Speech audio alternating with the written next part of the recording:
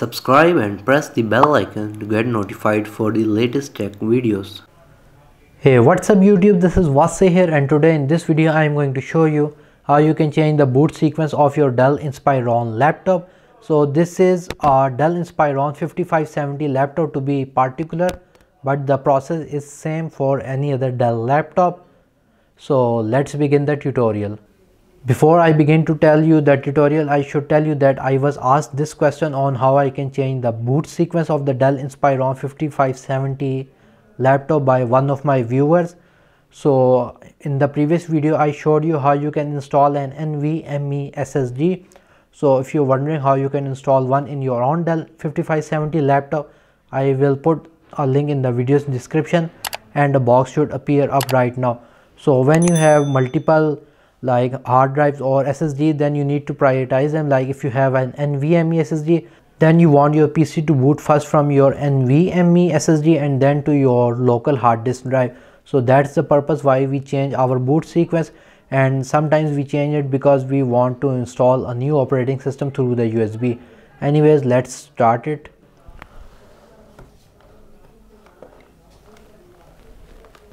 So first of all, I'm going to power my laptop and continuously I'm going to press the F2 key until I see the BIOS screen on my laptop.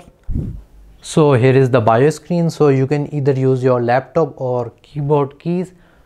So on the left you can see we got settings, and if you maximize the general panel, that is the first one on the left side, here you will have system information, battery information, and on the third it says boot sequence. You're going to press on boot sequence. First of all, make sure that your boot list option is on legacy. Now here you can see a couple of options. So here we have diskette drive, internal hard disk drive, USB storage, CD, DVD, ROM, onboard NIC, M2, PCI, SSD, and system device bay. So you need to check the things that you want to boot up. So internal hard drive needs to boot up, that's why it's checked. CD, DVD, ROM, onboard NIC, and if you have an M2 PCI SSD or an NVMe SSD, then you need to check mark this as well. And system device bay needs to also be check marked. Now if you want to boot a USB storage device in order to install the OS, then you can check mark this as well. And as you check marks on these things, you can see that the list on the right side increases. So suppose that now I have the PCIe SSD on the first of the list. Suppose that you want your internal hard disk drive to boot it up first.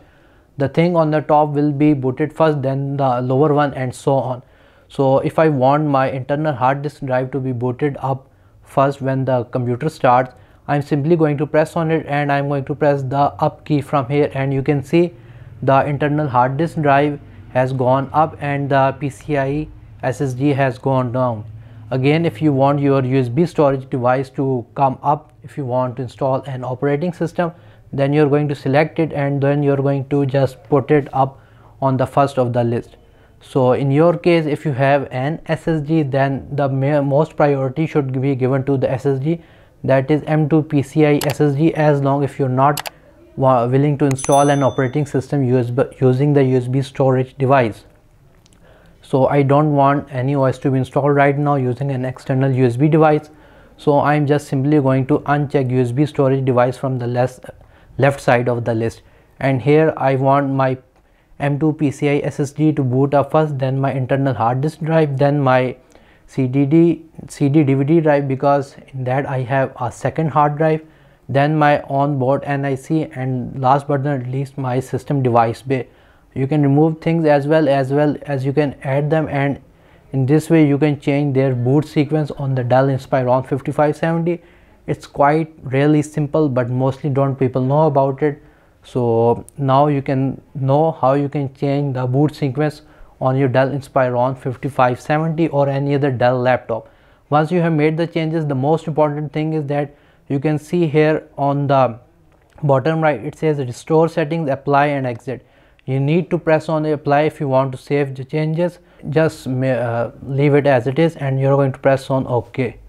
So you can see all the things have been saved according to the order that you want them to be booted up. Now you're going to press on exit, and now your PC will first boot from your M2 NVMe or M2 SSD, then to your local hard disk drive, and then so on according to the list. Is working perfectly alright, and it booted up quite fast because I'm using an NVMe SSD. That's the benefit of having SSDs. So guys, if you like this video, please give this video a thumbs up. If you have any kind of questions regarding this video, write them in the comment section below, and if you haven't subscribed to my channel, please do so. I have made many videos regarding the Dell Inspiron 5570 as well. You can find these videos on my channel or in the video's description. Other than that, thank you for watching and stay safe.